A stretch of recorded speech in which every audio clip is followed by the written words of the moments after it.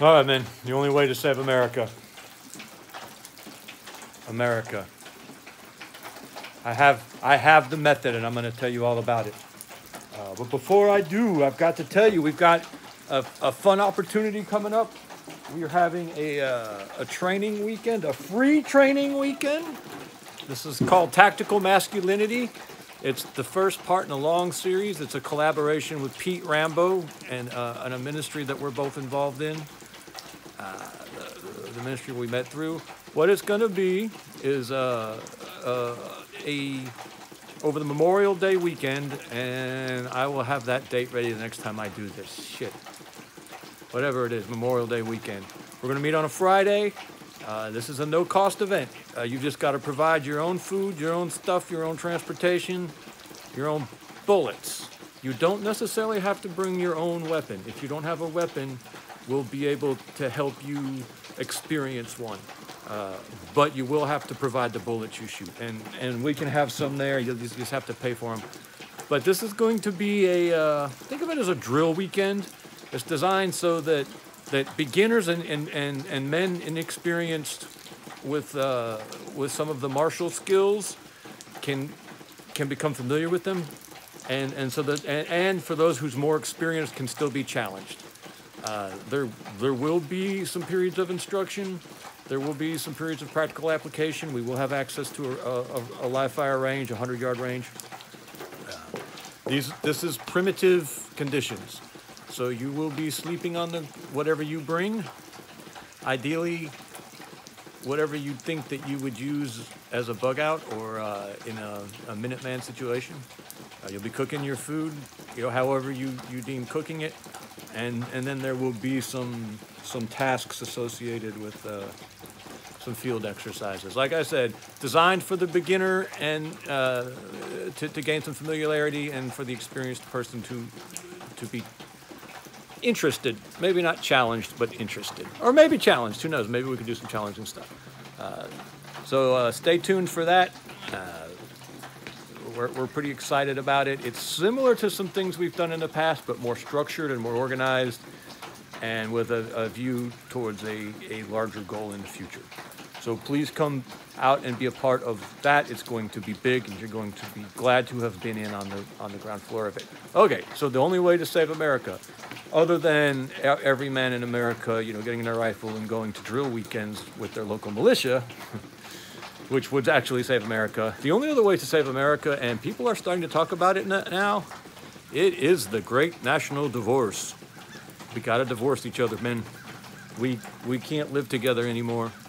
I can't be in the same nation as Adam Schiff or Gavin Newsom. Our values and our culture are too different. We have to either have a federalism so radical, a federalism so complete that it looks like that a federalism so radical that we cooperate on almost nothing except national defense, and with a very tight definition of national defense, or we have to splinter. We can't live together anymore. I believe that socialized medicine is a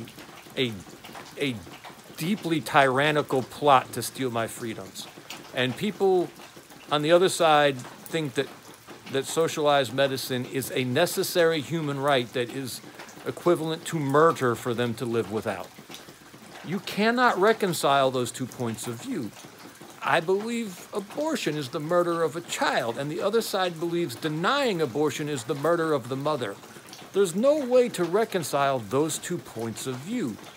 I believe that traditional biblical sexual morality is non-negotiable, and other people believe that traditional biblical sexuality, and yes, you smarmy sons of bitches, I know what that looked like in the Old Testament, and I'm okay with that. So don't think you play your gotcha games. But the other side of the aisle thinks that that's murder of homosexual and trans people. There's no way to reconcile these two points of view. If we want to keep the American, I don't even know what to call it anymore. If we want to keep the 50 states in some sort of loose federation, then that could be possible only if we cooperate on nothing but the military. And look, the dirty little secret of this is that we can't cooperate only on the military. We have to cooperate on, if we're going to cooperate on the military, then we have to cooperate on taxes and spending. And that's where it's all going to fall apart. Because one side is going to say we've got to pay for abortions and trans and the kids, and the other side's going to say we're not going to pay for anything but bullets and missiles. And the whole damn thing falls apart. The only way this can work, the only way we can stay united as a I'm not even going to say a people, but as a political union, as if that political union revolves around nothing other than the defense of the continent. And if California wants to be the trans abortion sanctuary of the world, then they have to do that with their money inside their borders. And if South Carolina or Arkansas or Missouri, I'm really big on Missouri right now. Well, Missouri is tearing it up. You know, if Missouri wants to have nuclear weapons be legal for those who can afford them, then they have to do that on there. But that's the only way we can continue to cooperate. The only thing we can cooperate on going forward is national defense. And we have to define national, and even that, how do we do it? You know, how do we reconcile COVID and vaccine mandates? My sons are breaking a 7-generation military tradition.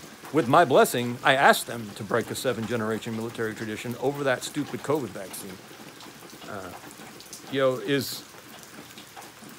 So we can't even cooperate on that. But if we can cooperate on anything, that's the only thing we can cooperate on, the national defense. Men, we appreciate you. We'd love to see you at this Tactical Masculinity weekend. It's going to be big. It's going to, well, I mean, you know, it's going to be important, let's say that, and it's going to develop and grow. And this is Pete's vision, and he's cast it to me, and I have signed on wholeheartedly, and I think it's going to be a big deal. So we would love to see you at that. Men, we appreciate you. Thank you.